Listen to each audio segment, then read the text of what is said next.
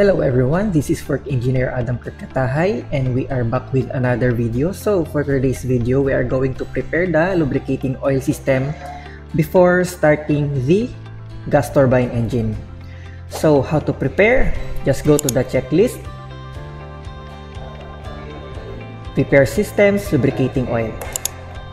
So the first thing we need to do, we have to open the valve on the right side of the screen. Open the suction valve of LO pump number 1. Next step is to open the suction valve of the LO pump number 2. And step 3 is to open the close down pump suction valve here.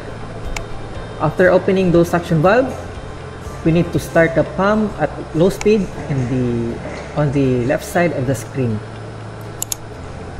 Press the low speed and then select the selector into auto speed advance, and we are just going to wait for the pressure to rise at the normal level, and we are good to go. So as you can see here on the right side of the screen, the suction is going here, going to the pump. As you can see, the pump turned green, that means it is running.